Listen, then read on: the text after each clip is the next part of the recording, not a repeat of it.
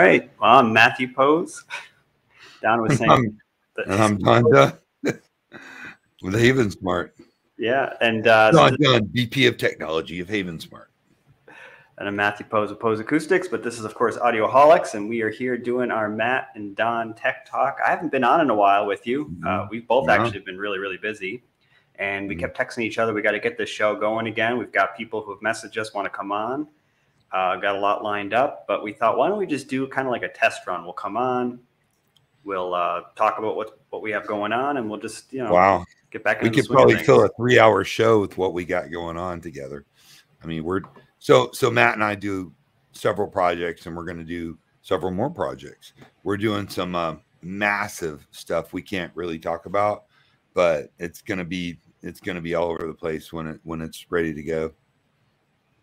For sure. Yeah. I think we're lucky. We're working on some projects that are the kind of things that a lot of people would love to have just once in a lifetime. Dream projects. Yeah. Yeah. I mean, I think there's at least 2 or 3 just going on right this moment. Certainly there's more coming. And, unfortunately we get these projects and it's like, man, we got to put these on Audioholics. We got to talk about what we're doing. This is going to be really cool. People will really like this. It gives you dream opportunities to do stuff you just don't normally get to do because of the budgets. And then of course there's always NDAs, right? So, and we can't talk about it. Pesky NDAs. So tonight we wanted to talk about something that I do a lot of, and of course Matt's kind of getting into it as well. From the mechanical side of it to the acoustical side of it is outdoor audio systems, outdoor video systems, outdoor theater. Yeah, exactly. I mean, we're getting into we're springtime now, right? And heading into summer, and everybody wants to do their outdoor sound. And I've recently relocated to Florida. So when I lived in Illinois, you get 2 months of summer. That's it. Yeah, so I didn't have a lot of outdoor sound stuff there. It just wasn't a big priority for me. I put my money and energy into the inside. So when I built this house, I really actually wasn't planning to do anything outside because I didn't before, and I didn't see the point. And instead, and I hadn't really ever heard a good outdoor sound system, to be honest. I had heard mostly the inexpensive kind of commodity junk that you tend to see a lot of, and it didn't impress me. It didn't seem worth the effort. It's relatively expensive to run wire. So if you're going to run wire and not even use it, that's not a sensible thing. So I didn't originally want to do it. You talked me into it. You said, Matt, you got to at least run wire out there. Be prepared to do it. A stub out or 2 stub outs. Yeah, and then we actually ran it into the ceiling of, I'll actually bring up a presentation to show that in a second, but we put it in the ceiling in some of the lanai area there as well, so we could do more. And all I originally did was some in-ceiling speakers that Sonance gave them to me to review. They're called like the Extreme 6s. Yeah, the Sonance. Sonance, yeah. They're great speakers. They're actually built to mill specifications. And we use those all the time in our outdoor installations. They sound great and they do hold up.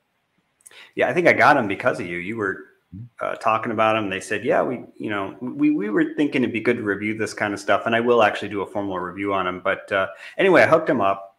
I was just running basically 20 watts to each one. It's a Juke. I think it's called the Juke 6. The Juke amp, yeah, that amp. It's a multi-zone amp. I've got a review coming on that. And was Class really impressed. D, right? It's Class D, yeah. And I was really impressed. It actually had a very decent amount of bass coming out of these 2 6-inch drivers that were there. You could play them pretty loud. And so we're hanging out in the pool, we're playing it, and I'm thinking, it's not like the best thing I've ever heard, but it's actually a lot of fun.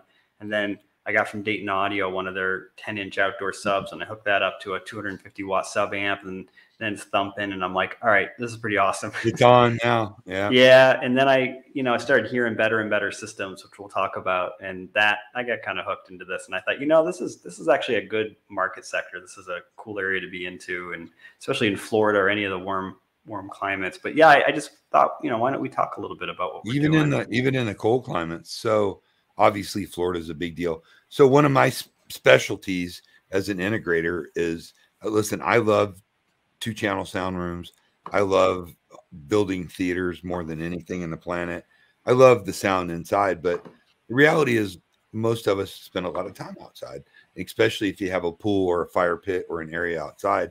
And why not bring that sound and bring that video outside? And so the industry has kind of responded by building literally a cornucopia, for lack of a better term, of amazing products. So now we're able to say, if you have a lanai coming off your house, we'll do some in ceiling speakers, and those sound great. They concentrate the sound kind of down in the area. We can do just a stereo pair. Usually we do sound reinforcement, so we put multiple speakers. Most CD integrators do that. Some great integrators out there, and spread that sound out, but that sound's kind of contained. Now you can also do speakers up on your kind of the eave and on wall speakers and kind of point them out. And they sound great. The problem is they kind of push that sound out into the neighbor's yard. So what we do is we do the flush mount architectural speakers in covered areas. Then we take landscape audio, and that landscape audio can be a multitude of configurations. Ones are very popular are 10, 12, or even 15-inch subwoofers that bury in the ground, and they almost look like a mushroom coming up, and they play the sound like we did at Gene's. And then they have satellite speakers, and those satellite speakers cover a broad area, say around a pool or an outdoor entertainment area with a fire pit, maybe an outdoor grill, and they look like kind of like landscape lighting, and those point back towards the house.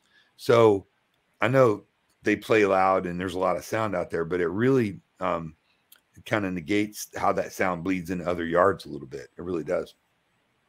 Yeah, actually, that was one of the things I started learning as I started playing around with more of this and getting some demos of some of the different types of products and different form factors out there, is that outdoor sound is actually really significantly different in how you plan it than indoor sound. Mm-hmm. And as an integrator, you need to know this, but even just as the DIY guy or even just as the person the consumer who's buying it, you also need to know what you're buying, because Don, you deal with this. You know, if somebody comes to me and says, you need 3 subwoofers and you need 8 speakers in your backyard, I'm probably gonna be like, I don't want to spend that much money. Why do I need 8 speakers and 3 subwoofers? Well, depending on the layout of the yard, that might actually not be even close to overkill. That might be really what's necessary to provide appropriate coverage. And so it's actually something I'm hoping we can do another presentation on, just to get into that. I am sharing now, Don, just so you know. This is a picture of mine. So you can see here and here are those architectural speakers. Those are the ones we were talking about. Down here is that Dayton subwoofer. One of the things about outdoor sound, so when you're inside and you put a subwoofer inside, it reflects off all the walls before your brain even registers. Loads. You're getting the loading, but those reflections make it so that besides if it's an omnidirectional subwoofer, you can't really tell where it's coming from. It also means that no matter where you place the subwoofer, you're going to hear the bass. There's going to be modes, and that's going to make the response uneven, but you're going to hear the level on average about the same everywhere in the room, other than the effect of these modes. That's not true outside. That's not even close to true. Instead, you get the sound, basically the closer you are to the sub, the louder it is, the farther away you get from that subwoofer, the quieter it is. It's called the inverse square law. It's something that sound follows, light follows. And inside, subwoofers don't follow that. The main speakers do to a point, the subwoofers do not. Outside, both the subwoofers and the main speakers follow that. And so what happens ultimately is you need to make sure that you're providing coverage, or when you're close to the speakers, it's going to be really, really loud. And when you're away from those speakers, it's going to not be very loud. And if you don't have, like, one of the problems with the architectural speakers is it doesn't sound the same when you're way off axis, as would be true of any speaker. It's just that the speakers are aimed straight down. So when you're sitting at that dining table that you can see there, behind the Don and Matt piece here, right there, sound is awesome. It's really good. Over here, it's bass heavy because the sub is not really in the best place. I probably should have put it over on the corner here, but I wasn't really thinking. Well, I think outside, it's very clear when you put a sub near a hard surface, a wall, it really dramatically increases the output, more so than you notice inside of a house. It's funny how that works. Well, it's because when it's inside, you are always getting some loading. When it's outside, you're not. So the moment you do that, you're getting the benefit of that loading. Yeah, in fact, I probably am going to have the wire rerun so I can put the subwoofer over in that corner. And then the plan would be to put 2 more speakers up here. And then let me show you guys some more. Turn this off really quick. All right. So then this is the other part of my yard here. And this is what you were talking about, Don. So this is my pool. And in that picture you saw, you could see these chairs that are here. Let me get that laser pointer back, because why not make this a nerdy? So we would normally bring those wires out along the back side of that pool. Yeah. So landscaping and fire those in.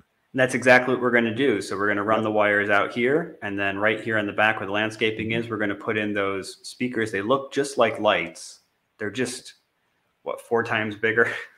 They're much bigger because they have, I mean, they typically come in either, they do come in a range of sizes. I guess there's some that are as small as maybe 2.5, 3 inches. Satellites, there's usually a 4-inch, a 6-inch, and or an 8-inch even. With some 8-inch is not uncommon. That I just got a demo of the 8-inch ones from Ambisonics, which is one of the high-end outdoor sound companies.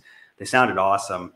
They were huge though. When the guy brought them out, I was like, man, I can't imagine putting those in the yard. But once they were kind of snuck back, them in, you don't notice them. Yeah, that's exactly right. And he did. He stuck them back in there, and I was like, you wouldn't see those pushed back, not as much at least. The acoustics outdoors are definitely something that, I mean, most people just take them and place them wherever, but we try to take a little bit of effort and where we're going to, we try to do a diagram, map it out where we're going to have these systems so that they're discreet, they sound great, and they focus the sound back towards the house.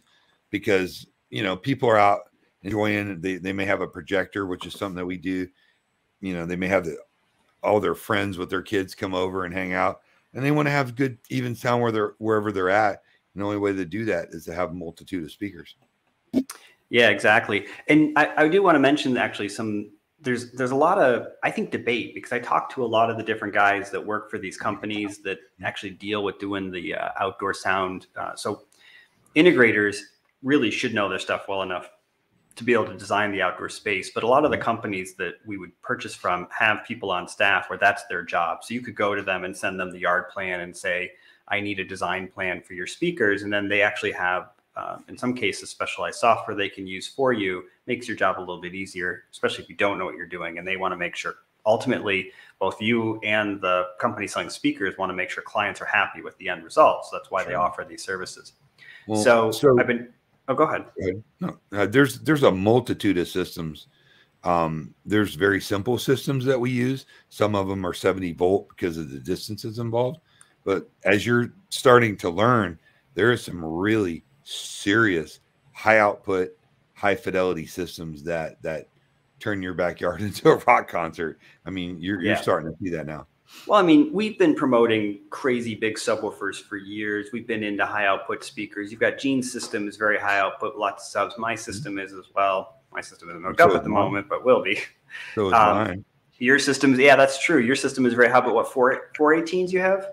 418s and 412s. Yeah, 418s and 412s. So I think that's a pretty modest system right there. Yeah, and so I think a lot of people see that kind of stuff and they don't think of outdoors being like that. But actually, outdoor kind of needs that more. It's just where you're going to stick all the equipment. And the cool thing, where you live. Yeah, I mean, well, if you have neighbors that will tolerate it, and you've got the space, and you've got the space for it. I mean, you and I have talked about this one. Jane's Loudspeakers is one of the companies that makes some pretty cool outdoor stuff. They do high output, good sound. They have a 21-inch burial subwoofer, like 21-inch sub you bury in the ground. All you see is a little mushroom. It's not that little, actually, pretty sizable mushroom. Looks like a well cover. But it's a 21-inch sub. I mean, I would love to put 2 of those in my yard. Yeah. Sonance bought James Loudspeakers, so they're one company now. And I got to tell you, they make some absolutely amazing outdoor, from mild to wild. And I mean wild, like crazy. You can have a backyard that plays 120, 130 dBs. Realistically, you really can. I've done some outrageous. Yeah, I've done some outrageous outdoor systems. I did I'm sorry. I was going to say, you can do a full-on rock concert levels with some of the stuff they sell. Absolutely. Absolutely. So people just don't realize, I mean, it's so much fun to have a really great outdoor system. Now, I know in Florida, people spend a lot of time outside, but you know what? People spend time outside in, Utah. I mean, we were in Montana, we're hanging out on a grill, and they had, I was out there in October. So, I mean, it doesn't matter where you are, having great sound outside is a ton of fun, and video as well. Yeah, absolutely. And we should talk actually more about the video side. I know you and I deal with essentially weatherproofed TVs from various brands and have gotten familiar with some of the options and what matters and what doesn't. And I know a lot of people like to put TVs. In fact, here in Florida, again, because people are outside so much, probably half or more of my friends have TVs outside. I mean, I'm not talking about people, they're not wealthy people with high-end systems. They're average Joes. They just like to watch the news, but they stuck the TV out there because again, here people spend so much time outside. It's pretty normal for somebody to take their coffee, for instance, every morning outside, get their news that way, get their basketball game that way, whatever it is they're into. And, you know, most people actually buy, I think Gene does this too. They buy just kind of off the shelf TVs that are designed for indoor use and stick them out there. And then once they die, they replace them. So there's some problems with that. You definitely can do that. You can definitely do that. In Florida, it's not going to last. I mean, it's just not going to last that long. The humidity and then things like hurricanes, especially like if you saw. Go ahead. So one of the problems is that those TVs are not UL rated to be outside. So if you did have a problem like a fire or whatnot, imagine something happened and your house burns down, and then they use that as a loophole not to pay you for it.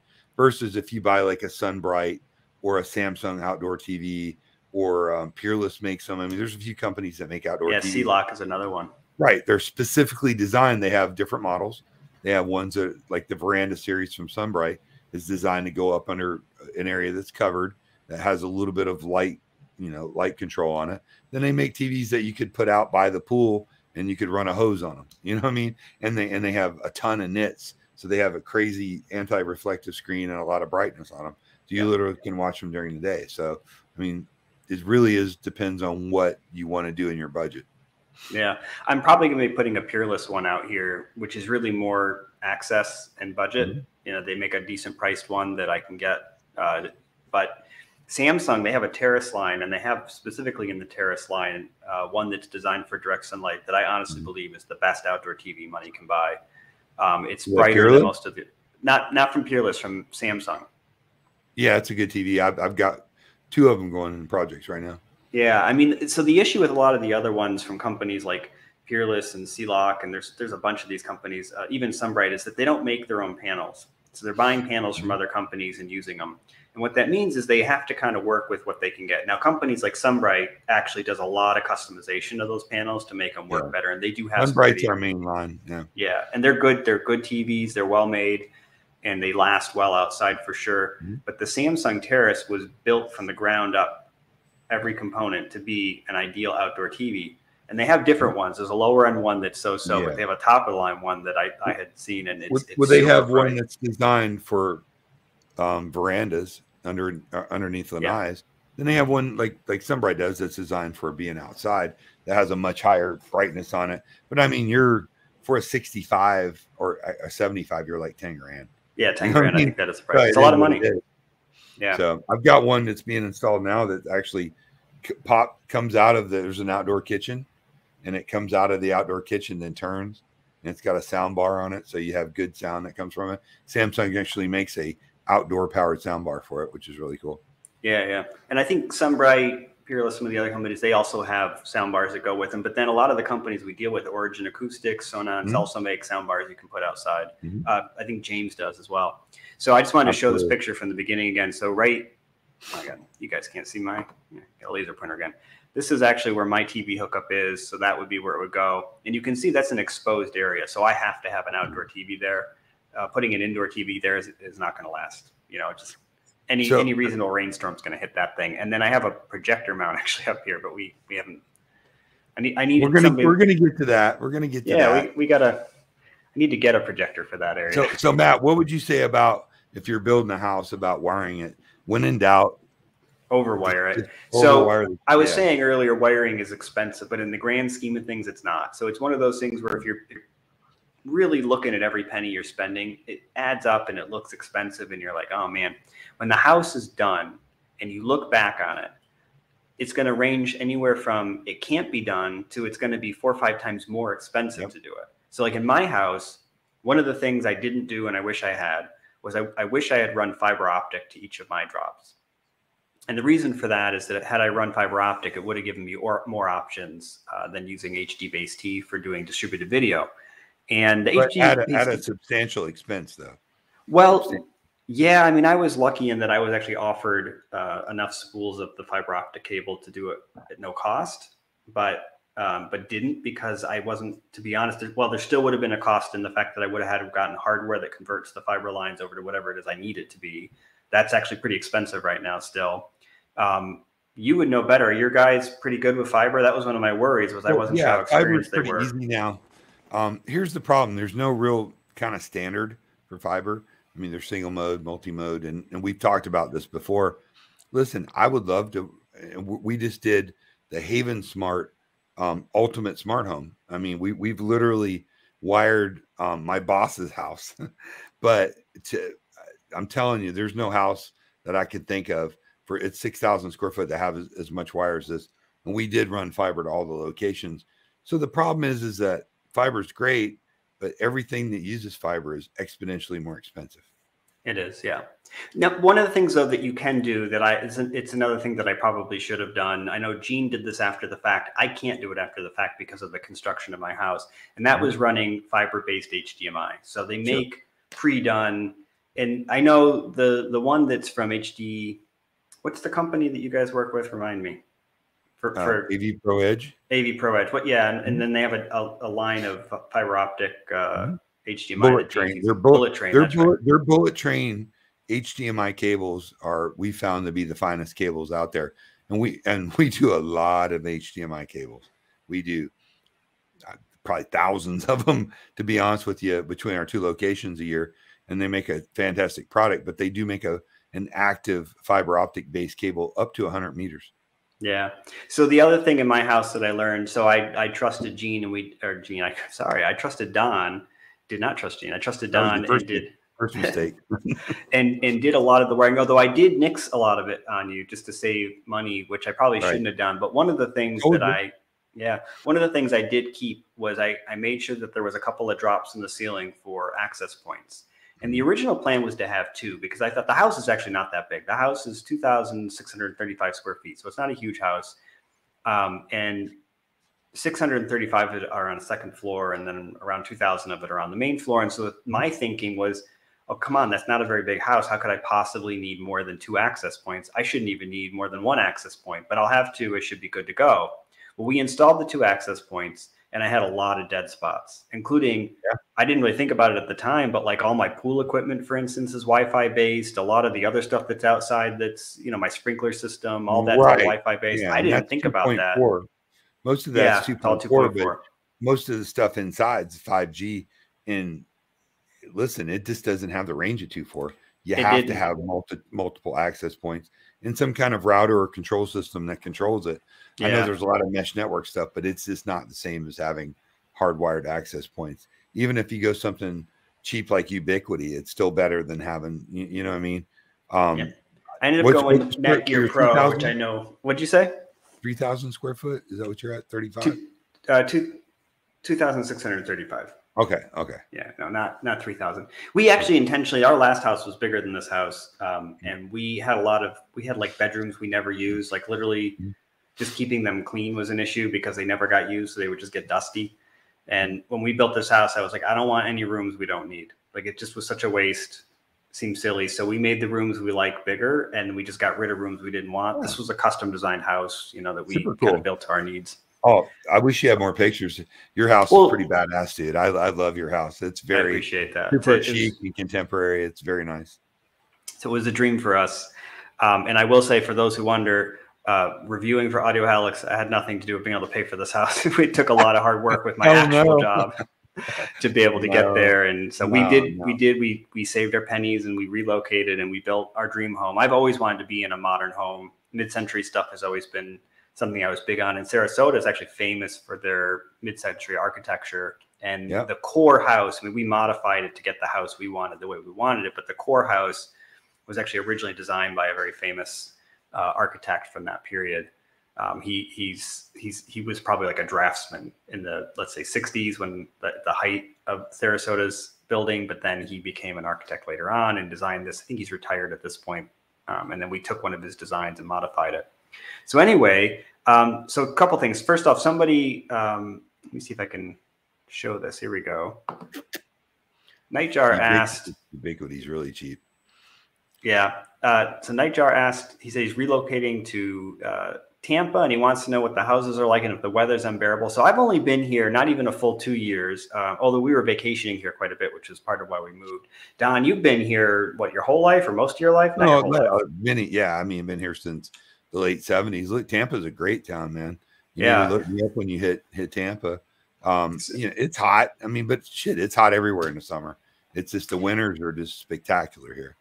Like half the country was getting 100-degree weather, and we were in the 80s and comfortable. It never breaks 100 in Tampa or Sarasota.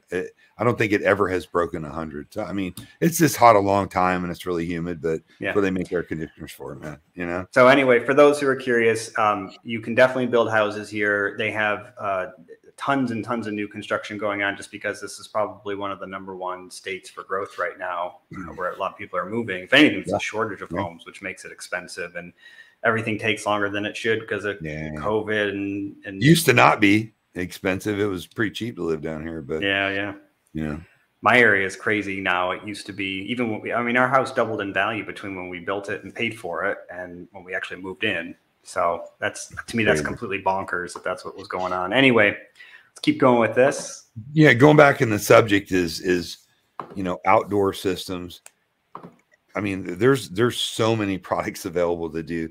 I mean, we've even done underwater speakers in pools, which is actually really trippy. In fact, one of the cool projects that we're doing together, I sent to the group that we're working with, that I sent links to one of the products that's used for that, which is Clark Synthesis, I think is the name of the company. And they make a speaker. And the way it works is it looks and is based on the same technology as their tactile transducers. But in this case, it's a full range speaker. It vibrates the water basically, and you can hear the sound in the water. And the way it works is it goes into a lighthouse, a housing that would normally be used for like an LED light. So in my pool, you can't see it, but basically on the part of it you can't see, there's a large light. It's about 8 inches in diameter. It changes color and puts on, it has a party mode to it, plays to the music. That housing that light goes into, which in my case is from Pentair, which is like one of the top brands for this type of stuff. You actually buy basically an empty Pentair light housing, and you put the speaker inside of it, and they make a cover for it. And so from the outside, it just looks like a light, but it's actually wired up as a speaker. And the neat thing you can do with it is you can make it so that when you're above the water, you hear your sound because you've got the sound speakers around the pool. When you swim underwater, it doesn't like stop or get muffled. You still hear it. It's not exactly the same sound quality, but basically as clear as you did when you were above the water. So it's a really cool concept.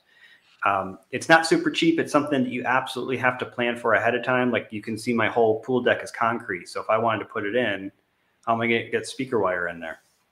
Yeah, so that would be nearly impossible. Well, I mean, you got good sound going all the way around it.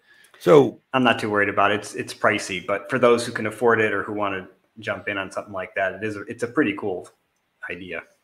So do you have the pictures of Gene's outdoor area? Because he's got some I do. Well, I have a couple slides still from some other stuff, and then I'm going to jump in. Right on. Roger that. All right. So this is, you've seen this, I think, half functioning before. I don't know if you've been over since it's been fully functioning. Yeah. All right. So this is my family room. I just wanted to show people because there's a whole review coming around this. So this is the Sony, what was it, A80J, I think it is. 77 inch. Yeah. OLED TV. It's awesome. And that's what we did in there. Then the speakers there are definitive technology. It's dual, I think it's dual 6.5-inch mid-bass drivers with a 1-inch aluminum dome tweeter. I think it's called like 6.5 LCR. So there's going to be a full review on that. And you can see them in the picture, but I think they blend in pretty good. I think that worked out really well. That's real marble there. That was like one of our little upgrades that my wife was not into this, but I was like, it's going to be so cool. And then we waited like 4 months just to get the marble. So just to talk on that for a minute, as an integrator, this is kind of a representation of a lot of what we do. We do a lot of surround systems in family rooms. And then they usually have like a media room or a theater room separate from that. But when we do these kind of rooms, we have to hide the products. And here's an example. You have what, a 522? Is that right? Or a 722? 522. That's right. So there was no room in this place. You can kind of see in the picture why that's true. I mean, there's lots of things here that people would see where I think their argument would be, why did you do it that way, Matt? You know better. Things were placed in the wrong place, but done. It doesn't matter if you know better. You're dealing with reality all the time. You have to make compromises. Yep. And listen, all the do-it-yourselfers and internet-trained home theater experts will tell you, oh my God, I can't believe you put that center channel there. Look, you ain't going to hear the damn difference. Most people aren't, especially in a family room, dude. I'm so sick of this. You know what I mean? How does your family room sound? Does it work great for what you need it for? It's super impressive. Every time people come over, they can't believe that it sounds as good as it does. Yeah, and I have obviously a dedicated theater. So if I want like the best sound, that's where I go. This was meant to be something that you can just basically, it's got a Control 4 system on it. So it's set up so my wife can grab the remote. She wants to watch whatever it is she wants to watch. She puts it on. She's cool with it. I've had, friends over. They want me to turn it up and put on Star Wars. That seems to be the one everybody wants to hear. Loud. And, turn it up. It does. And you can't really tell that center is in the wrong location. And in this case, if I had put it in the right location, there was two problems. It would have looked like shit. Yeah. It would have looked a little funny. The TV would have been too high. And that was my biggest concern, is I wanted it to be comfortable to view the TV. My wife cares less about the sound. She does care on the other hand. There's people on here that can't even see the speakers now with the picture. No, it's true. I mean, and that's, as integrators. When you walk in the room, you can't tell. People actually miss it a lot, and I have to point it out. So for those who can't tell, there's the left speaker, center, the right one's hidden over there. Really? What's going on, Don? No, I'm just talking over you. Sorry. Oh, all right. And then this is the back. So that's the back surround. So you were asking me if I had 5 or 7 bass channels. It's only 5 because there's no sidewalls. It's just a big long room. So there was no place to put them. I actually figured it would be worse to stick them in the ceiling. And so I just did Atmos in the ceiling. Yeah. And those 2 big subs in the ceiling. Yeah, those are 2 big subs. They're in the wall, but they're up at the top. That's also kind of goofy, but it has absolutely no effect on the sound. And it was done because the other side of this is a bathroom and there's plumbing there. So we couldn't put the subs in the wall because it would have hit the plumbing. So I just put them above the plumbing. I mean, there's just so many misconceptions out there about what you have to do to have good sound. I mean, how cool is it to have a room where people come in and have to look for the speakers? Then you fire up Star Wars or whatever. I mean, is it going to sound as good as a dedicated, acoustically treated 2-channel room? No, of course not. But I mean, it's super slick because it's part of your home. And you still got great sound and you got great picture. And that's what we do. And most people don't give a shit about having the perfect location and acoustically transparent screen. They just want it to look good and sound good. I mean, that's the bottom line. And that room's beautiful. Yeah, it worked out really well. And I had never done this for myself before. I've installed in-wall speakers for other people.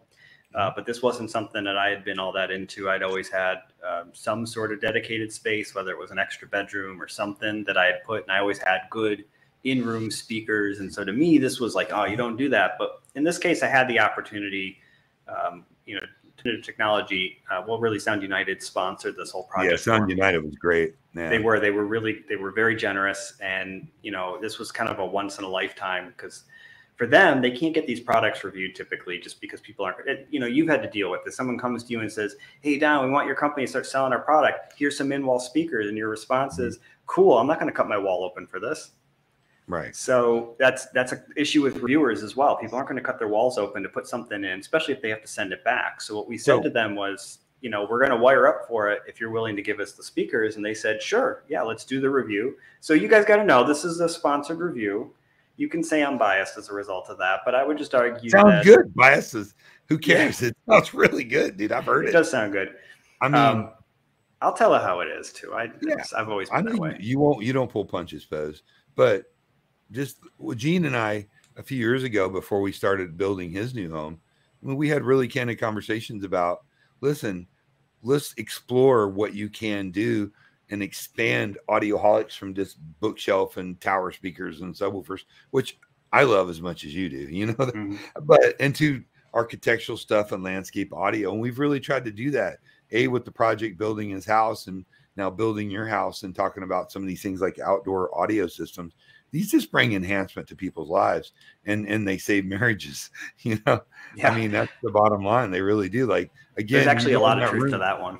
Yeah. You go in that room, you got this beautiful fireplace below, this marble. Was it difficult to install marble? No, because we gave the exact dimensions to the marble guys and had them with specialized tools cut the marble and behind the TV, correct? So I'm going to say yes and no, because Don didn't actually see the struggles that went into it. And his guys only experienced about a third of the struggle. So here's the reality. Yeah, if you're going to do this, unless you've got a proper cutting equipment you need to cut through marble. And I'll just say, like, those slabs are very, very expensive. They're not just expensive. This is a book matched slab. You can see that in the picture, which means that they've split a slab. If you crack one of those slabs, you have to start over. Yeah, and they don't have those sitting around at a warehouse. Literally, this was when I ordered these. I went to a warehouse that had marble, and I said, "This is what I want. I need it. I don't need really thick because it's getting clad onto basically on drywall." So they were trying to sell me 2-inch slabs, and I said, "I don't need that." So they got me, I think it was 1 inch or 1.25 inch or something like that, which was the thinnest they could do. They didn't have that in stock. That wasn't a common thing that was stocked. Sure. And so what they did was they had to order it from the source, which literally, I didn't know this about marble. Marble largely comes from Italy. And so they ordered it from Italy, where it then had to be sent over to China, where most marble is processed. Most stone in general is processed. Because of what was going on, it sat in China for a while. Then it sat in the port in Miami for a while. Then eventually came over here, where my installer, marble installer, not Don's guys, had to cut it on a computerized, basically like a CNC machine. And they cut everything out, but it was kind of a rough cut. So they cut it so it was laid out and ready to go in. But once it was in, they had to bring their tools in to get those openings just right for the speakers. So I had the speakers on hand. Everything was ready to go. We used pre-construction brackets that ultimately we actually had to remove, because the problem we ran into was that the marble plus drywall was too thick. Yeah. And those dog ears wouldn't grab it. So we ended up having to be creative to get the dog ears to grab. But we did. We got it all functioning correctly, and it did work out. But yeah, installing a marble is not easy. This was a tricky way to do it. Not for the faint of heart. Yeah, I have a pro do it. Nightjar said, he likes having a dedicated room. Doesn't like having a dedicated room. Yeah, like my room, my family room's an open platform room, and it rocks. It sounds amazing. The Atmos sounds great. So I don't think you're limited by that. And it goes to James's question. Can you have Atmos in an open concept living room? You absolutely can. In some ways, Atmos in this room. Yeah, in some ways it sounds better because it's more spacious. You get a lot of reflection that you don't in a dedicated and a treated room, and that's just the truth. Like you've heard Gene's room, his family room rocks, man. It sounds amazing. Of course, he's got pro listeners in there now. Yeah, he's got really good speakers in there. Yeah, the Pearson S7Ts. So yeah, you don't have to have a dedicated room to get killer sound. You just have to be smart about what you do, and not all in ceiling or in wall speakers suck. There's a lot of them that are really true high fidelity speakers and great to use as an Atmos or a front effect speaker. Absolutely. And one of the things that I don't think always was true, but it's more true today than it's ever been. So companies like Perlison, which I happen to sell, CAF is another company, RBH, everybody. Trying to think of some other ones. Focal. James actually would be their Focal. Yeah, they sell very high-end home theater specific in-wall speakers. And these are not a they used to be that doing in-wall was a compromise over. Well, they're box speakers that are designed to go on the wall. Exactly. Like the Perlison actually has an S7T, but it's an in-wall, so it's an S7I. It is the same speaker. There's no difference. They just put it in a box that goes in the wall. Well, there's a little difference in the crossover because where it's going to be mounted. Focal's 1000 series or 300 series come to mind. They absolutely sound amazing. Yeah. So at this point in time, you can do a THX rated high output home theater and have it all be hidden, and you could do it in a room like this. I didn't for this particular space, and there would be a cost, and so for me that didn't make sense, and I have a dedicated room. But for those who don't like having a dedicated space because it is isolating, my wife hates it. I'm one of those people. I'm relatively introverted most of the time outside of my show with Don here, and so one of the ways that I recharge is actually to go be by myself to listen to music. So I like the 8 seconds a day you get to be by yourself. Yeah, well, that's true. I haven't been able to do that much, but when I do get to recharge. Reggie asked a question. He asked about Coastal Source or Ambisonic. Look, man, Coastal Source makes great speakers. I haven't heard their new ribbon ones. I'm sure they're great, but Coastal Source is always made if you like that style and how they sit. I'm a big James loudspeaker fan. We do a lot of the high output James stuff outdoors and also Sonance. But I got to tell you, this new Ambisonic stuff, man, it's the guy that started James speakers originally that basically invented half the shit we sell outside or inside. The Ambisonic stuff's impressive. You just heard it. I did, yeah. And I was familiar with the company. I didn't know a lot about it. I knew they used a planar tweeter. It looked interesting. I know they were using pretty good drivers, but I didn't know a lot about it. It turns out they're using Fatal Pro drivers for their mid-bass drivers and their subwoofer drivers. So for those who don't know, that's an Italian company that makes really good pro audio drivers. They handle a lot of power. They're very linear, very low distortion. I mean, these are high fidelity drivers by any standard. And then the tweeter they use is custom to them, but it's a high output planar tweeter that really is more like those high output tweeters, the planar ones that are used in pro audio than home audio. Crazy loud, man. Which allows them to play crazy loud. And then the crossovers are pretty overkill. Even their 70 volt transformer. So a lot of people hear 70 volt. Well, some of you may be saying, I have no idea what that is. Basically what it does is it holds the voltage constant at 70 volts. And what that does is let you use thinner speaker wire or the same speaker wire. Restaurants, malls. Distances. Yeah, everybody most big environments that have speakers are 70 volts. You would never use it in a high fidelity system typically. And the reason you wouldn't is that it has to go through a transformer. And that transformer, I'll get there, hold on. It can compromise the sound quality. But that's not automatically true. The reason why that's true is most of the transformers that go into these speakers are junk. But companies like Ambisonics actually uses a toroidal transformer. It's very high quality, wide bandwidth. And so it doesn't really affect the sound quality all that much. In fact, they'll actually happily challenge you. They'll hook up one speaker as an 8 ohm and the other one, which bypasses the transformer. And then they hook the other one up as a 70 volt. And they'll switch between the two and defy you to be able to tell the difference. And I haven't done that test with them yet, but I don't have doubt after seeing the transformer that that's potentially true. So anyway, you're right, Don. It doesn't really affect the sound as much as you think. And in this outdoor stuff, you got bigger issues than the sound quality. Well, depending on how loud you want to play it. A lot of times we'll do a hybrid system where we'll do the satellites 70 volt, then we'll run like 12 gauge direct burial wire to and put like a 2500, like I did at an NFL Hall of Fame player's house. He had the 15-inch Sonance. We bridged an amp to it at like 2,500 watts. Now I know we're going to get some signal loss over distance, but you got to do what you got to do, brother. You know what I mean? Yeah. One of the issues is those transformers can actually, some of those sound like the Ambisonic subwoofers and some of the James subwoofers. I'm sure there's others like this, but I don't know of a lot like that. Even Revel. Klipsch, Revel.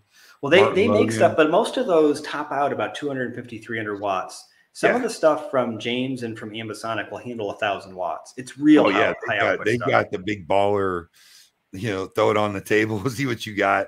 I mean, I did a pool for the owner of Coppertail Brewery. It's an excellent beer, by the way.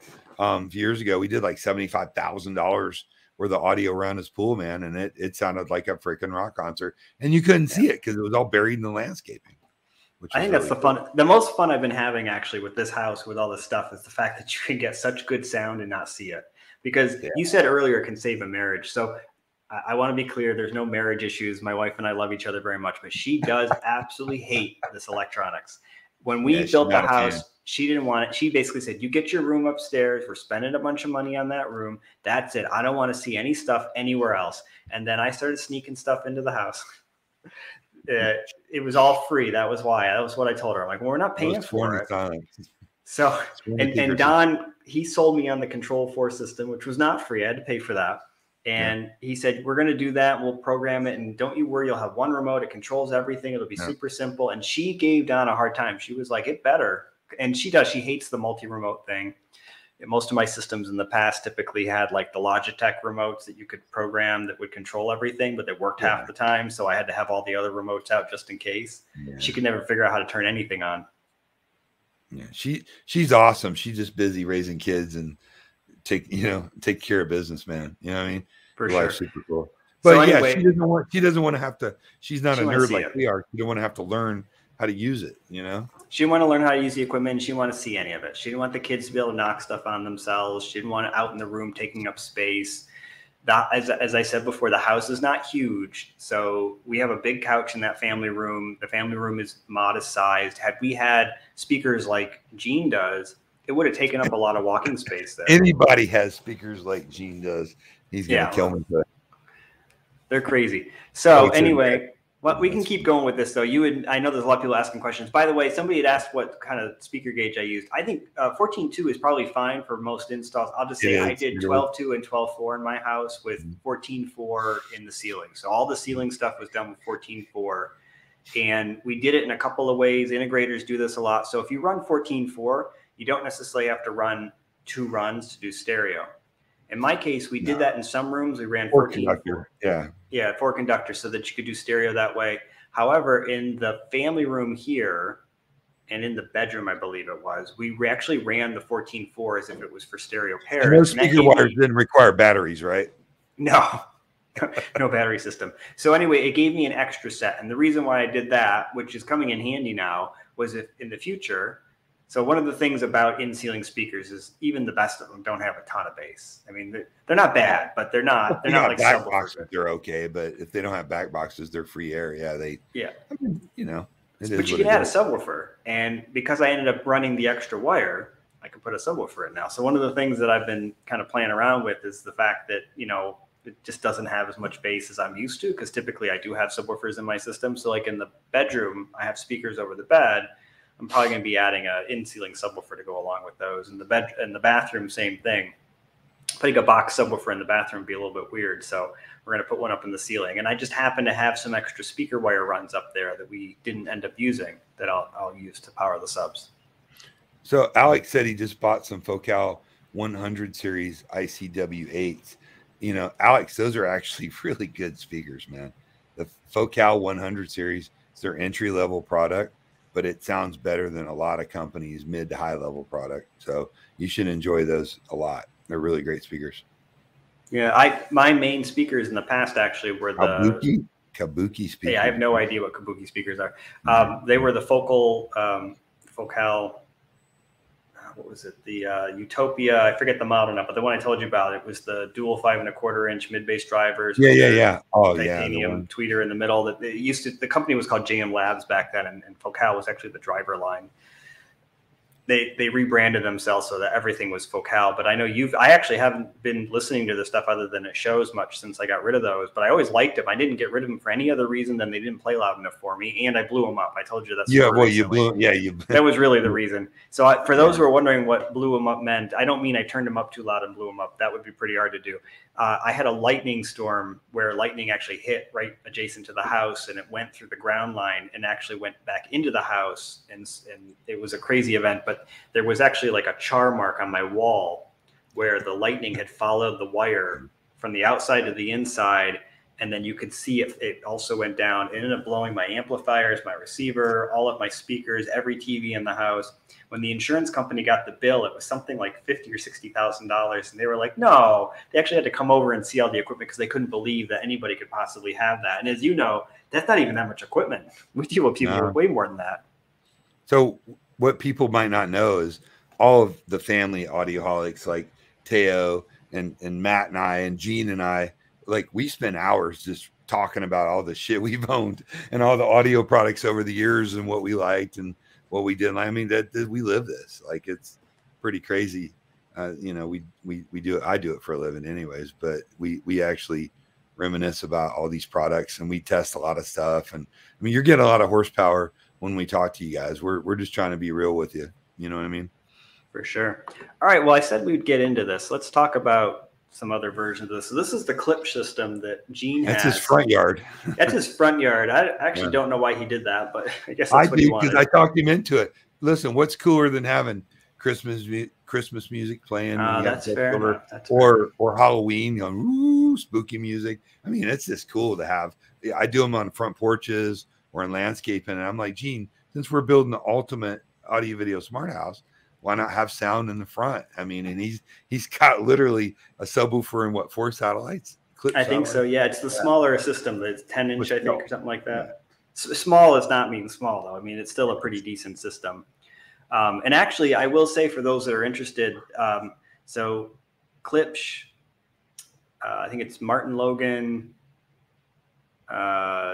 Origin Acoustics, and Sonans all have very, very similar systems that are basically a 10-inch in-ground subwoofer and 4 or 8 satellites. They're all priced very similarly. 8 or 10, yeah.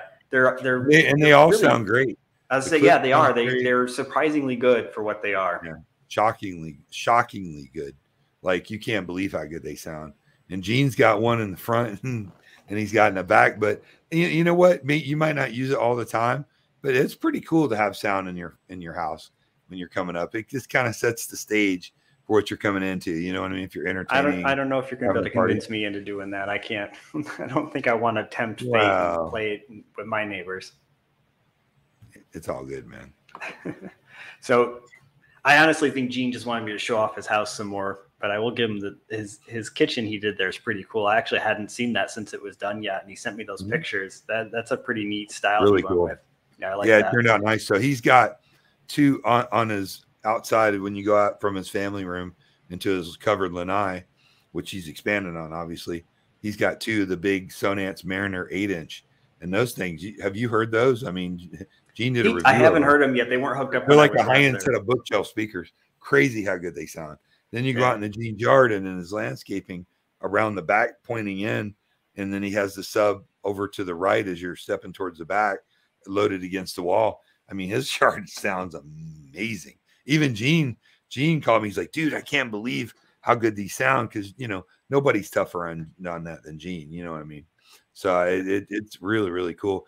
You got it kind of segmented into different things, but the part in the middle there is where the subwoofer is loading against the wall of the house, and it rocks. Well, that's why I wanted to be able to show everything here. But yeah, so there's, I'm gonna get my little handy laser pointer out again. So right over here is the subwoofer peeking its head out, and so yeah, it's like it's not all that noticeable. And then over here you can see these speakers, and you can see the one thing I don't love about the clips is they've got that Tractrix waveguide that they're trying to hide in there. And so instead of having the round shape, it's a little bit more of a rectangular kind of angular shape to it. So it's a little more noticeable to me, at least, than the light ones. But the advantage is they actually have pretty good output compared to other similar priced ones. Like it's not going to be as loud as the best stuff from Ambisonics we were talking about. That'll probably play louder in these clips. It's totally in a different price class. Exactly. Massively different price class. I think the Ambisonic stuff starts at 10 or 12,000. And I think that's for two satellites in the sub. Well, it's a different, I mean.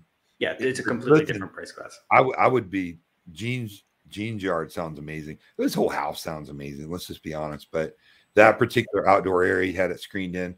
What a great place to hang out with the family, entertain, have really good music. And you don't have to turn it up loud because you got speakers everywhere. Yep. That's the beauty of it.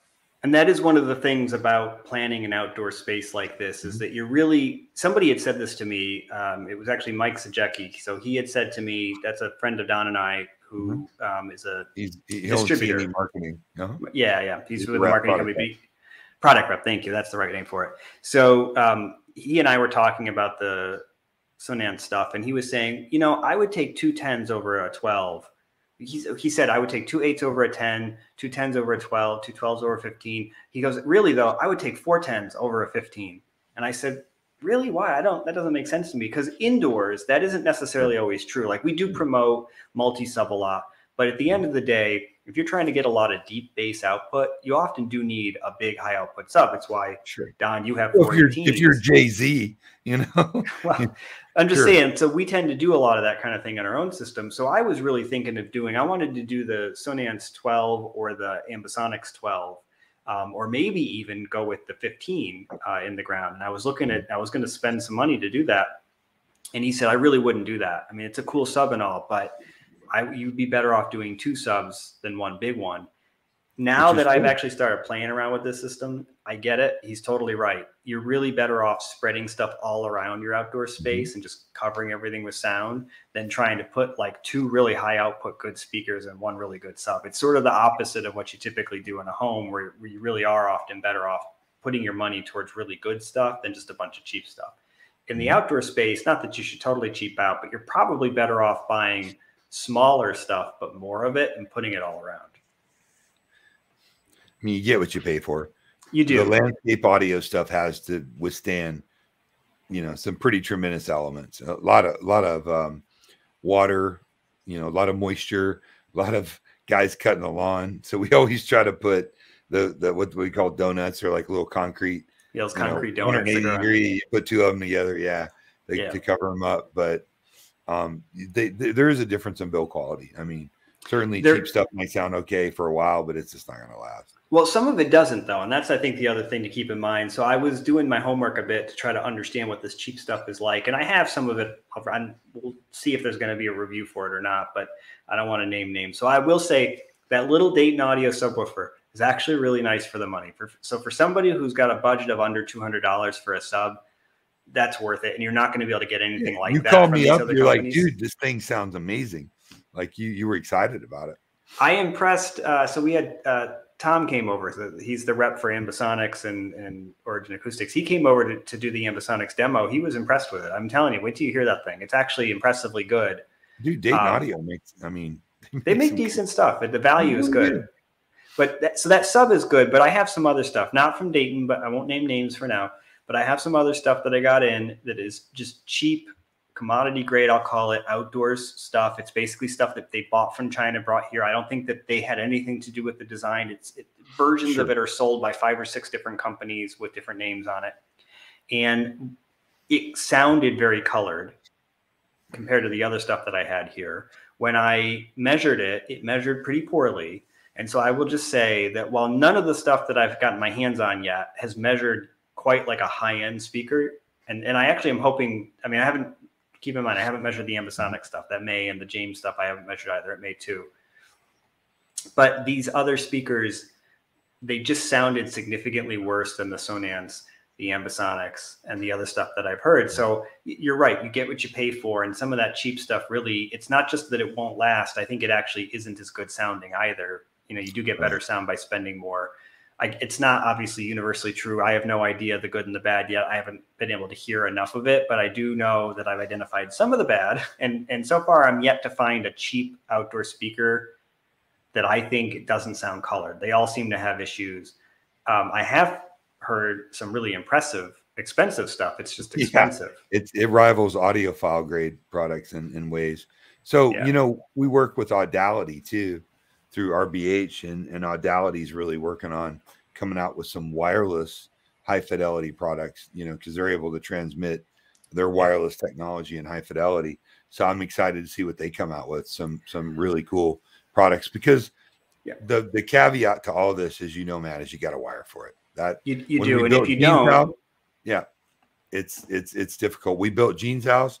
We ran stub outs to the side. We built your house. We ran stub outs, and that allowed you to do that.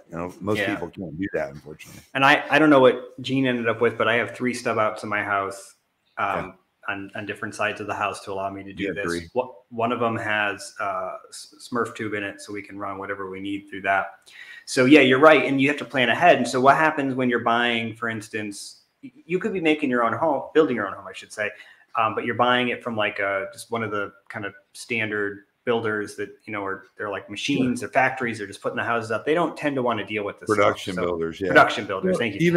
Even then they have options usually to have, an integrator or whoever, electrician, wire some speakers outside. Sometimes I got to say, here in Sarasota, in either Pomeranch or for those who don't know, Pomeranch is one of the areas where there's just a lot of land. So they tend to be doing a lot of these developments, housing developments. They have a lot of builders there. A lot of those builders won't do this, or they have a package, but it's really basic. So if you want to do stub outs and stuff, that's what they basically say is, when you get your house, you can do it on your own. And that's too late, which is one of the problems.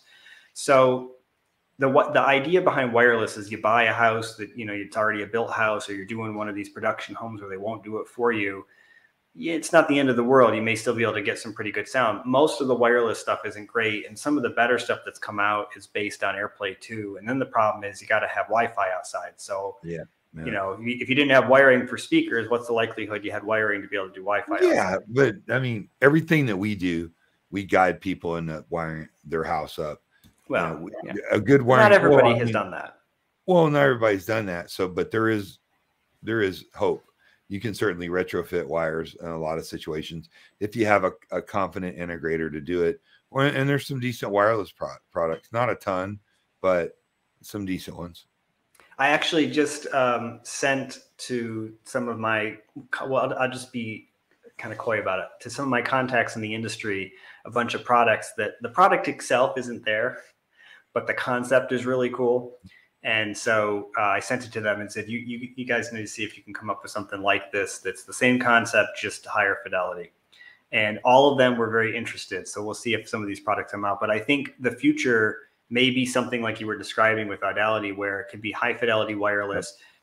Most people can run power outside, so low voltage for lighting, and or all that. even rechargeable batteries. You know, decent. Well, there are some solar systems. Yeah, there are some even that can they can use basically. Yeah, I think that's a possibility, but I do think you're going to get better sound if you can at least run the low voltage wiring out there, which a lot of people have outdoor outlets. I mean, every house I've ever owned always had outdoor outlets, at least somewhere. So I suspect that if you couldn't run speaker wire, you could at least do that. And then the other thing that I've seen, which I think could be a cool idea, is a waterproof outdoor box. And then the amplifier goes in the waterproof outdoor box, and then you run your speaker wire up into that. However, I will say, as we found out with my stub outs, those waterproof outdoor boxes may not be totally waterproof. Well, yeah, it is what it is. So, you know, we're getting into an hour now. I wanted everybody to know that we are going to start doing our streams on a consistent basis now. Matt built a house.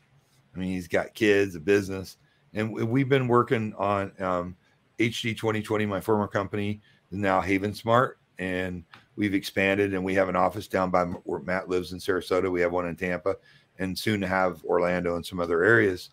But we've been super, super busy, and we are working on some crazy cool projects, like stuff that's world class. And Matt does all our acoustical design, our sound mitigation. He's one of the top guys in the world, and I know it's a little weird when I tell you that, but Matt's amazing.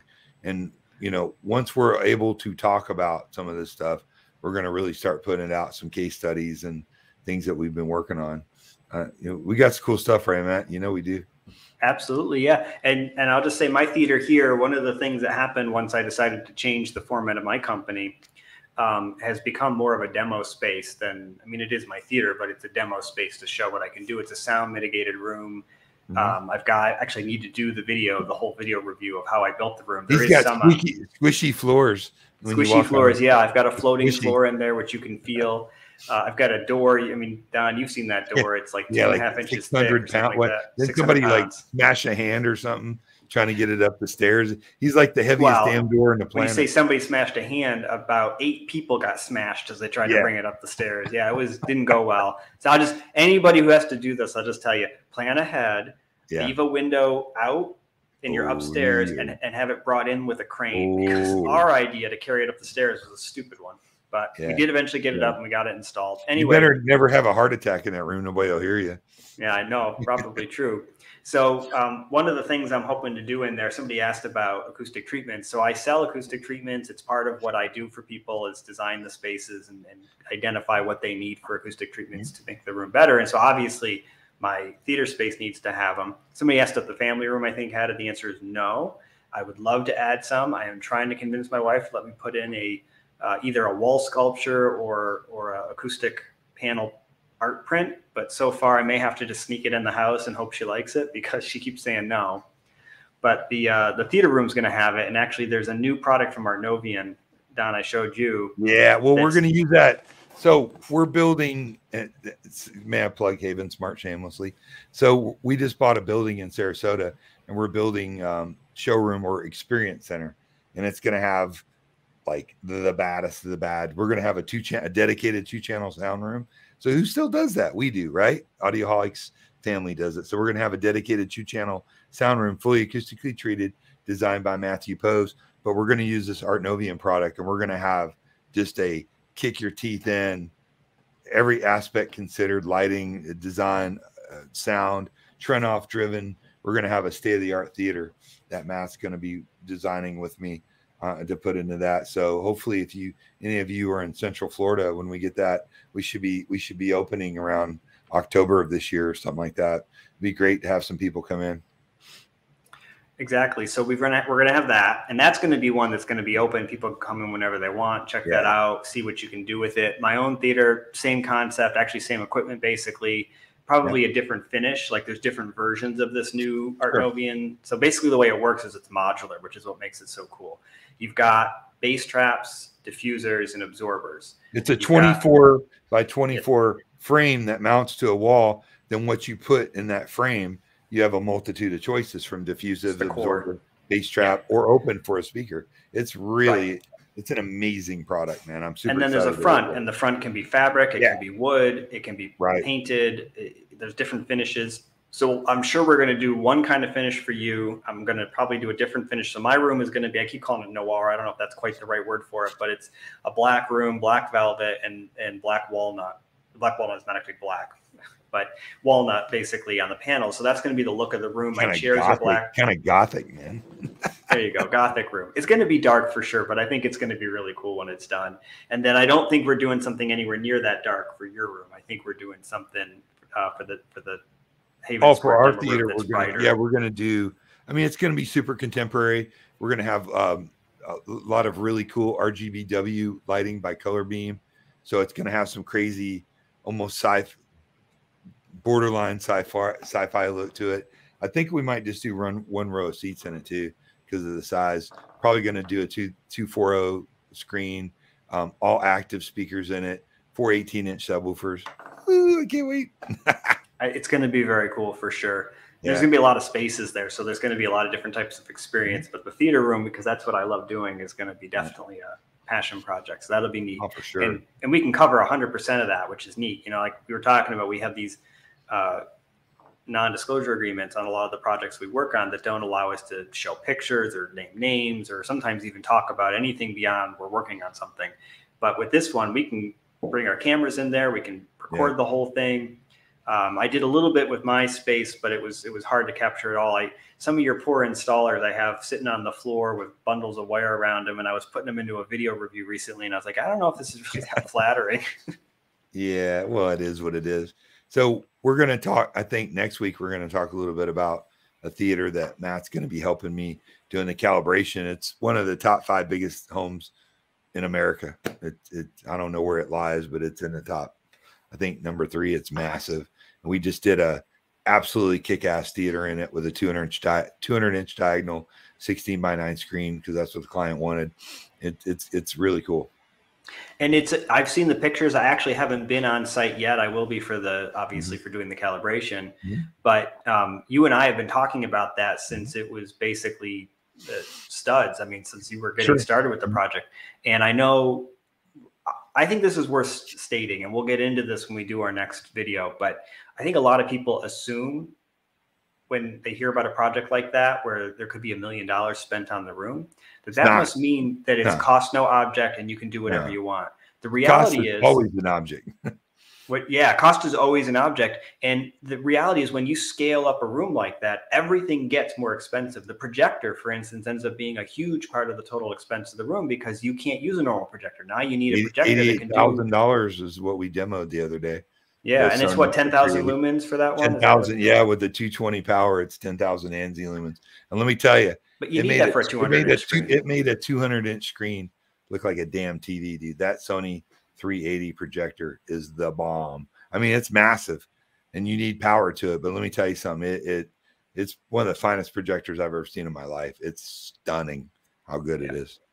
So my point being, when you're doing this, you've got the interior designer actually often dominates your decisions. And that's something I think people don't always understand. So they're going to have a certain look that they're going for, and you've got to work with them. You can't override them for good sound. You need to actually achieve good sound, not in spite of them, but really in partnership with them.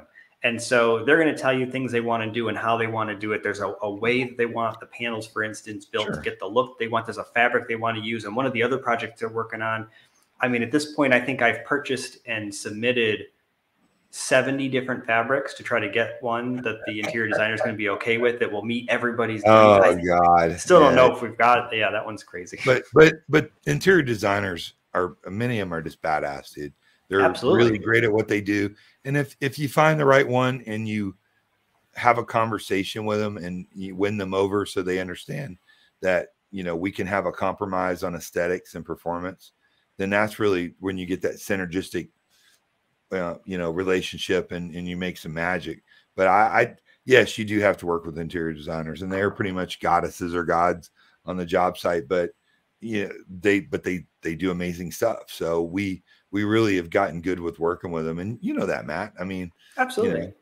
I mean, I've worked with 3 or 4 now in Florida alone on projects. But anyway, the point I was going to make was when you see this room, you're going to see things that you might think are a compromise. And they are technically, but this room is awesome. I haven't heard it yet, but you've told me it sounds awesome. And I trust your ears pretty well. well. I was worried about, I had 4 JL audio subs, you know, because we had to use in-wall subs. We had absolutely no choice. And we had to put them in the front of the room. So I put 2 pair on each corner to load them out.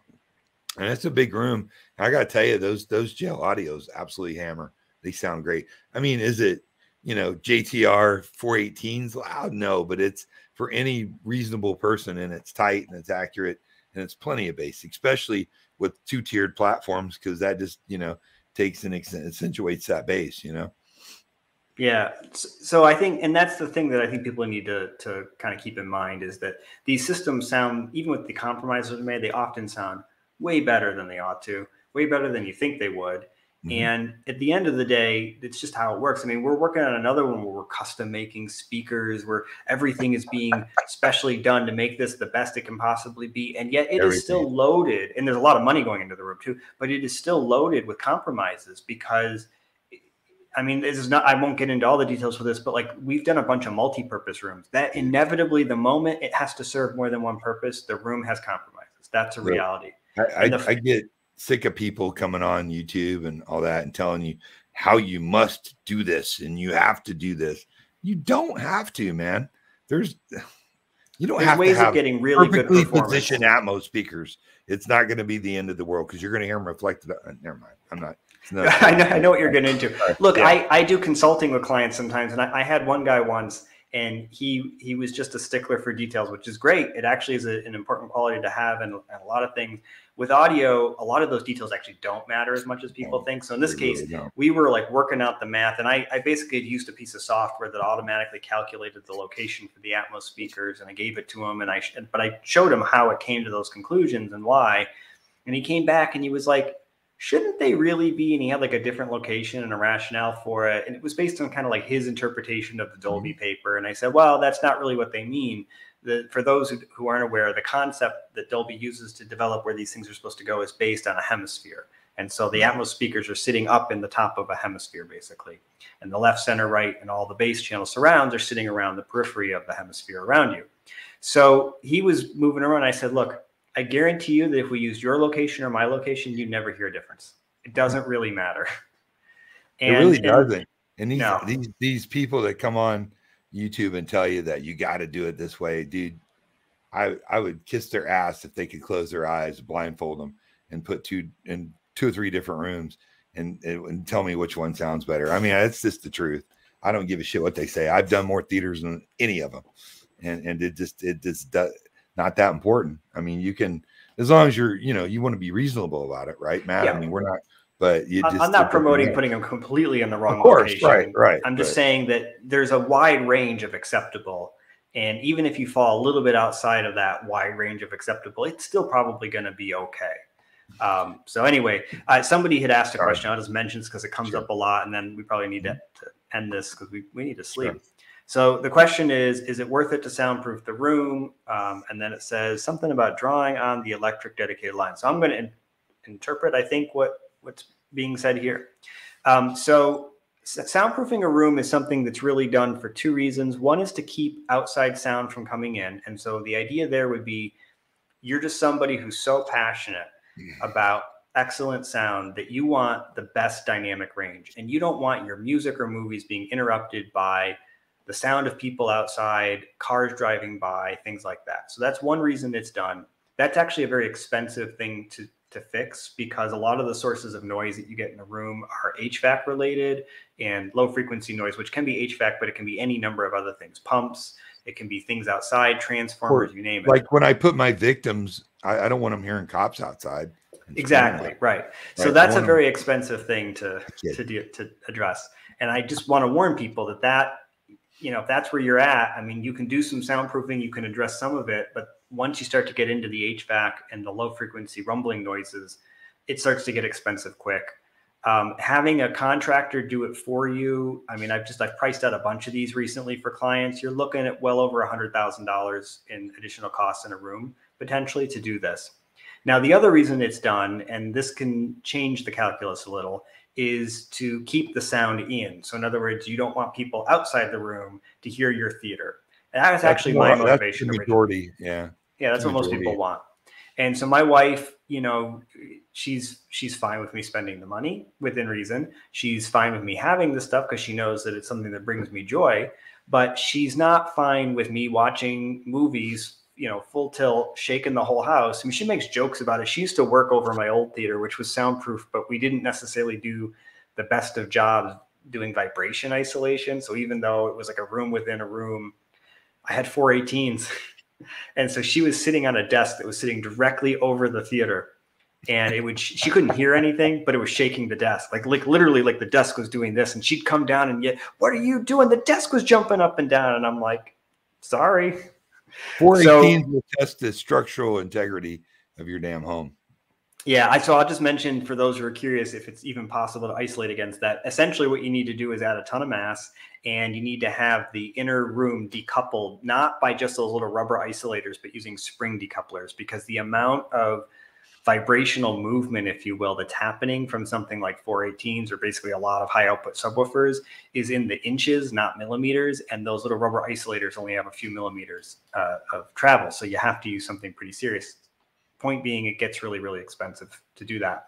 But you can do a modest amount of sound mitigation where you're not going to stop all the sound, but you can get it to a point where it's tolerable to people outside the room at more reasonable prices. Now, having said that, it's still, again, having somebody do the work for you, you're probably looking at about $3,000 to $4,000 from the drywall side for the extra layer of drywall and finishing. Yeah.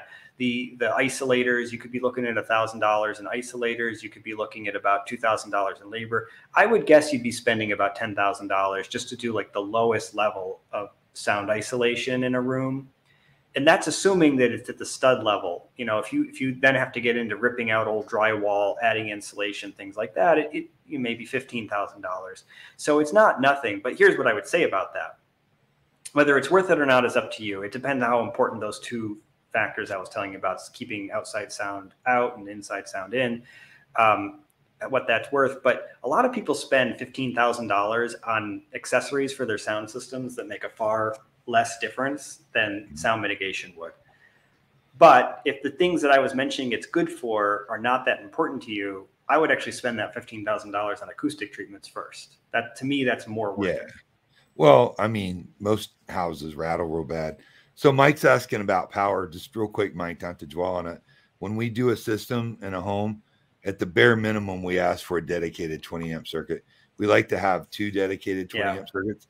And if it's a system like some of these premier jobs that we're doing, we even do 220 so that we have a lot of these amplifiers really, and subwoofer amps and amplifiers really only reach their spec power with that much power coming into it. So yeah, the new Trinov 16 channel amp will only reach its full spec power with a 220 line, and that's just because you can do it to 240 really. Yeah, you can do a 240 with 20 amps, and it gives you, it's like whatever that ends up being, what, 4,800. Class D's really like that wall power coming out. Yeah. So typically, even though you're technically able to get about 4,800 watts out of that kind of a circuit, the amps tend to not be able to do much more than about, I would say 3,500 to 4,000 watts would be, even on that line, maxed out. On a 120 line with 20 amps, you're really not going to see more than about 2,200 watts or so is kind of the max of what you typically get out of them. And so that same amp, it's the exact same amp, same power supply. It's a universal power supply. You plug it into a 120, you get, I think it is 2,200 or 2,400 watts. You plug it into the 220, 240, and you're going to get, I think it's 3,200 watts out of that amp total. It's all the channels combined. It's like that Sun projector with, it's only 4,000 ANSI lumens on a 120. You know what I mean? But but 10,000 on a 220. Yeah, 10,000. Yeah, exactly. So hey, let's let everybody know we got Jeff coming from JTR and RTJ speakers. I know he's a pretty popular guy. He's coming into town soon. Maybe we'll have him on. What if we can get him on a live stream? Yeah, he's kind of shy, but we should see. If he's going to stay with me for a couple of days. Then he's going to come down, hang out with you, stay with you. So he's bringing his whole clan down. That's one of the good guys in the industry. If you don't know JTR and RTJ speakers, He is. He's somebody who I consider a friend in this industry. I mean, a real friend, not like a friend like somebody I No, he's a know good from the friend of industry. ours, But both of yeah, ours. A I friend. introduced him to you guys, I think, originally. But he's somebody I've known and loved. He's just a good guy. I mean, forget what he does from a speaker standpoint, all that. He's He's just a a good human being. solid, got red-blooded American dude, man. He's awesome. Hey, Alex is talking about the JBL synthesis end walls. Alex, I've actually heard those at a show. They're pretty impressive if you like that particular sound. The Focal 1000 series, we've got a couple of those being installed here right now as we speak. That's a pretty damn impressive speaker system. I know a lot of the influencers, a lot of people out there are jumping on that Focal 1000 series. I mean, probably JBL is going to be maybe a little bit more dynamic, but I think the Focal is going to just take the day all day long with sound quality as far as musicality. The JBL stuff I know has waveguides, and they put a lot into directivity control. So in situations where you can really take advantage or benefit from the way that they've done that for directivity, I mean, especially the MTM one that they have has pretty good vertical directivity control because of that design. But I will say I've always felt this way about the JBLs. They measure really well. They always sound really bright. So I find myself always, but it's fixable. Yeah, but it is fixable. You can, especially with that type of equipment, you're often hooking up. Well, that's any compression. Well, except yours that I've yet to hear. So you keep telling me about. You'll be impressed. Yeah. Well, a lot of it has to do with, I think, the directivity index. I think when it's really raised like that, but you've got like a really smooth, even response off axis, I think for whatever reason, the speaker tends to sound a bit bright, and there's some benefit actually putting in. I need some water. Hold on. So, Alex, there was a time when most of the theaters that I did were JBL synthesis systems, just because it was just a no-brainer. I mean, literally, it was just easy. You know, the processing, the control, it was a complete system. You know, I always thought they were a little bit bright. I hate to use the word bright, maybe a little bit too forward and neutral for my liking. But that's a personal preference. I know a lot of people love horns. A lot of people love JBL and Klipsch.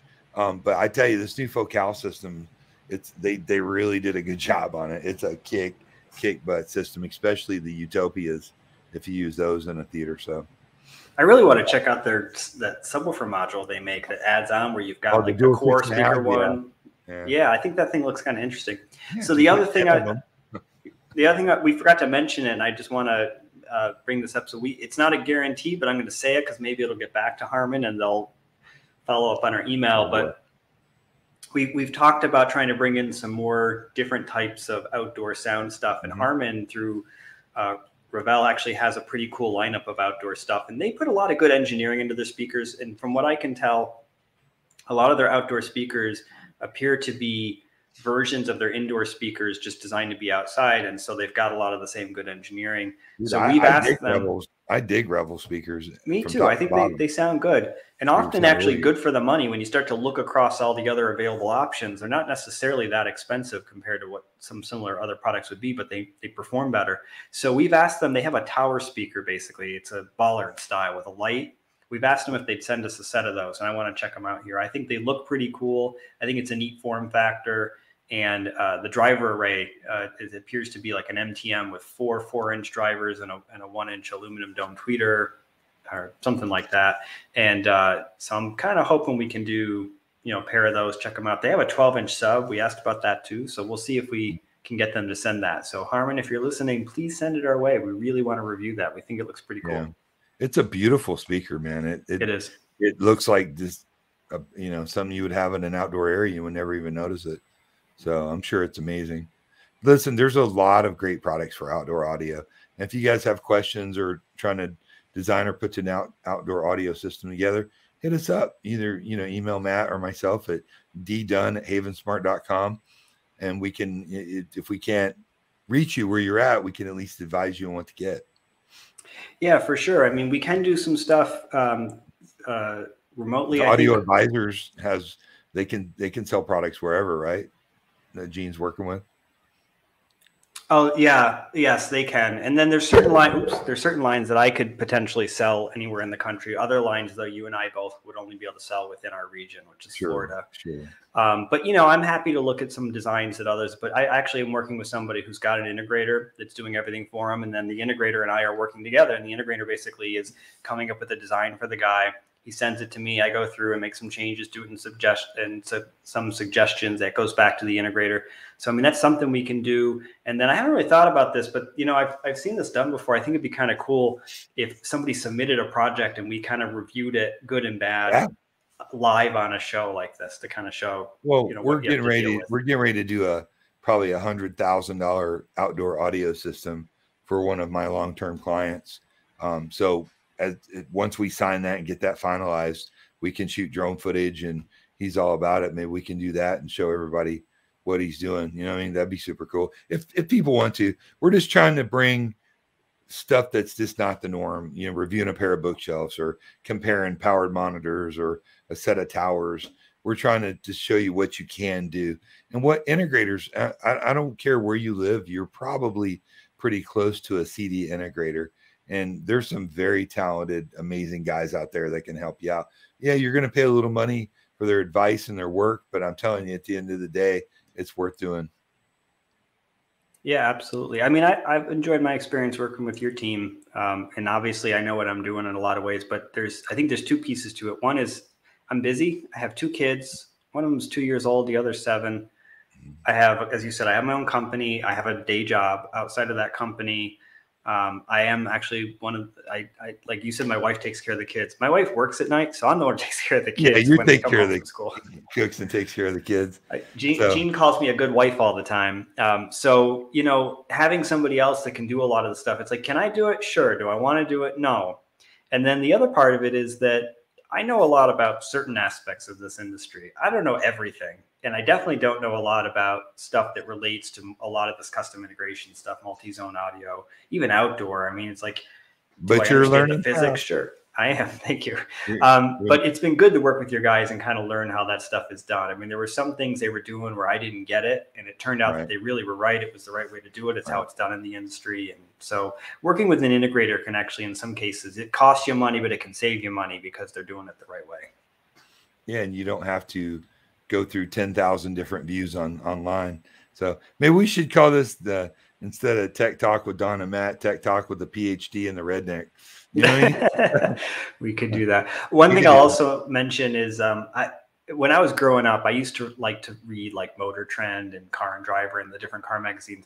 And the thing is, I didn't really like reading about the Camry or the Civic. I liked reading about the Ferrari or the Rolls Royce or the Bentley, because I knew I can't afford them, probably never can afford them, but they were cool. And it was neat to read about what they could do. And in audio, there used to be, some of them are still around, but there used to be these magazines that really specialized more in ultra high-end home theater. And I loved reading them because it was always this type of custom integrator stuff. And it was like, I didn't know this world existed. And then I'm getting to see this world and look at it. And it's like, this is like the Ferrari of home cinema. A lot of people don't, though. That's kind of my whole deal working with Gene, is I wanted to bring our industry, not just us, but all the amazingly talented integrators out there. And I mean, there's some guys and gals out there that are building magic, and people don't know that we're even out there. It's like, what's the hardest question to ask an integrator? Hey, what do you do for a living? They're like, all right, you got a minute? Yeah. You know what I mean? I just tell people I sell TVs, because we do motorized shades, we do low voltage or high voltage lighting systems with circadian rhythm. We control water leaks. I think you had it right the first time. You do low voltage. Exactly. All right. Need an electrician to do the high voltage. But yeah, the point is, homes are changing so much anymore. I mean, that's your guys end up they need to be like IT guys. They're installing Wi-Fi, but they're managing those systems too. Everything through like Oversee is done remotely, so you're managing all these systems. These guys need to know how to do coding, scripting. They need to understand a million different products, which is a challenge. I mean, I sometimes have to educate them, and this is reasonable. I'm not picking at them. There's so many different versions of technology out there. It's hard to keep up with it, even when you work in the industry. We're always learning, but we do stuff like when we do a full system, if you call in, you're 3 glasses of bourbon in or wine, and you're like, hey, my audio's not working. we can pull it up on a computer, see what's going on, hit a button from 100 miles away and do a reboot on a system, and it pops back on and starts working again. I mean, there's some cool stuff we do, man. I actually need to put in more of the oversee power controllers in my house, because I have to reboot a bunch of the things all the time, and I have to do it manually, and I'm running between the different rooms. But the neat thing with these new systems is, you can just hop on the computer, log into it, and reboot it that way. Yeah, it's the oversee ecosystem has really changed our company and how we design it, because we don't just try to get the sale, we try to look through to after the sale with our clients. That's the most important part, pushing past 6 months, a year and a half, because that's when we get referrals and how we feed our family. So overseas allowed us to do, instead of rolling a truck when there's a problem on Friday night and not getting there till Monday, we're able to address problems in real time as they happen and do reboot. So, the dude's not trying to hold his drink and go to his rack and trying to figure out what product to reboot. We can actually do it remotely. So we're doing Josh AI now, which is basically Alexa on steroids. It's an artificial learning system that as you use it, the more you use it, the more it learns on your habits, your voice patterns, and it doesn't monitor you, which is really cool. It's a cool system. I was just reading up on it because I just became a Snap One dealer myself, and so that's one of the products they specialize in. And just for those who are curious, think of it as Alexa. In many ways it is. It has a lot of advantages over Alexa, including it doesn't record and monitor and sell your information. Well, right. But the one of the issues with the Alexa stuff is that you end up having to get these, either you're putting little pucks around your house, or you have to buy these specialized products to hide the pucks. The Josh AI system was designed with integrators in mind in the first place. So the accessories that go with it allow you to actually build it into walls, and it looks really cool. We're building the Haven Smart Ultimate Smart Home, and it's going to be the most technologically advanced house in the country.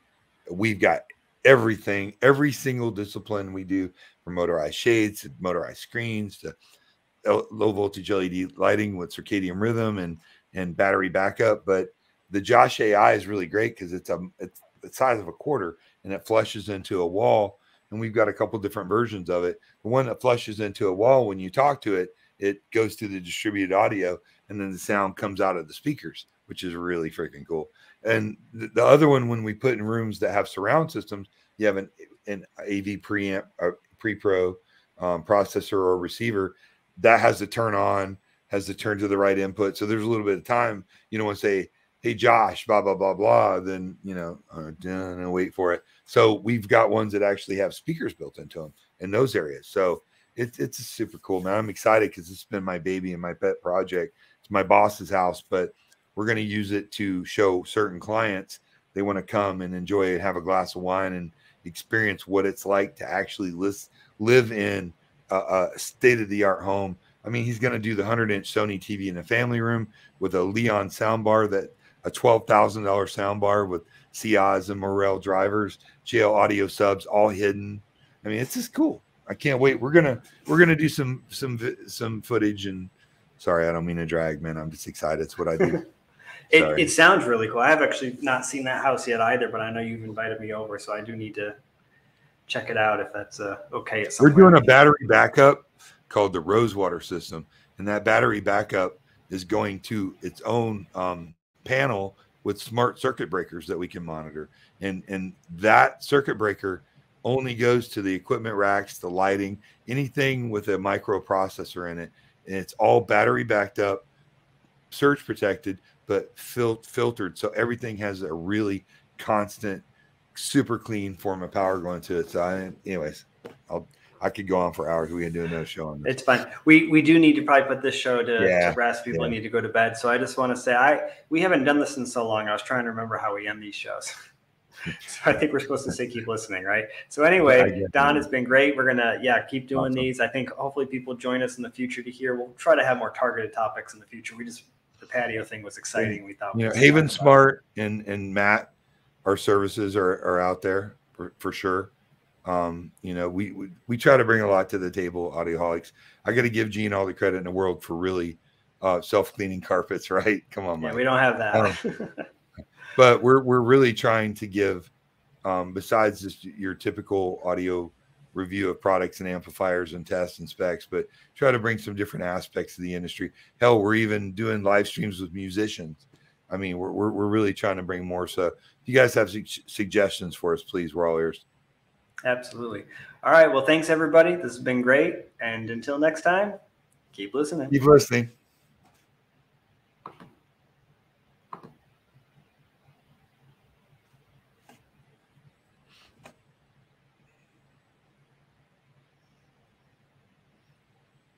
Don't pick your nose, Matt. You're still on.